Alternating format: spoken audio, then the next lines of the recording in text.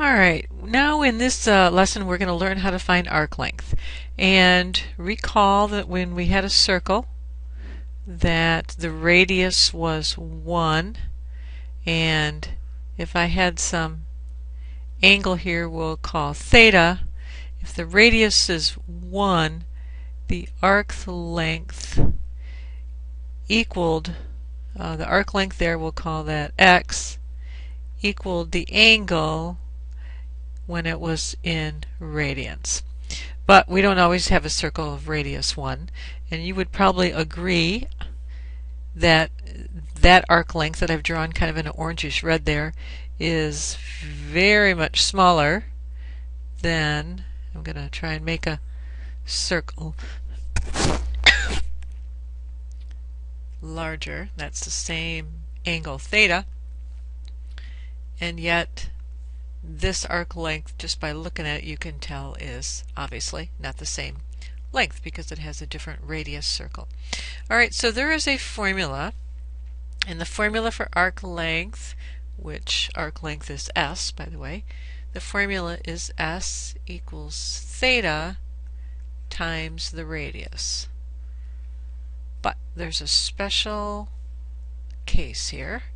I'm going to put a little asterisk there, because the special case is the angle must be in radians, so it can't be in degrees.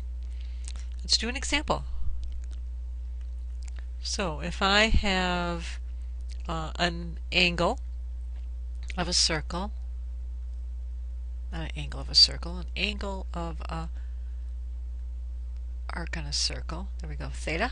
So if theta is pi over 5, that's a radian measure, and we know the radius is 3, let's put some units on that, centimeters.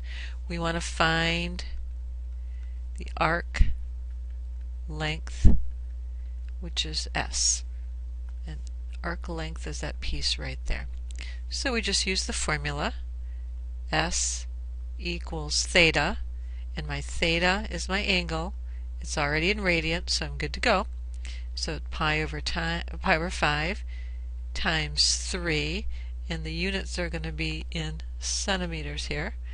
And so when I multiply that out, I get 1.88 centimeters.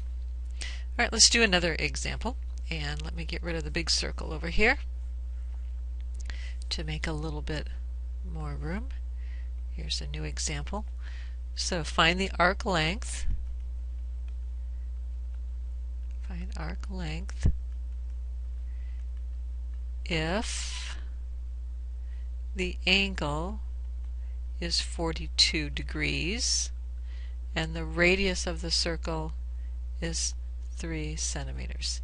First thing we have to do is convert the 42 degrees to radians using our proportion method. So x is to 42 as pi is to 180, and put some little degrees on here. That kind of helps me. Multiply both sides by 42. And so now I know that x in radians is 42 pi over 180. And I don't really even need to reduce it at this point because I'm going to go right into my formula for arc length. So arc length is theta, there's my theta, 42 pi over, I missed a 0 there for 180, over 180 times 3, and when you multiply all of that out you get 2.199 centimeters. Alright, so there's a couple of examples of finding arc length and the end of this lesson.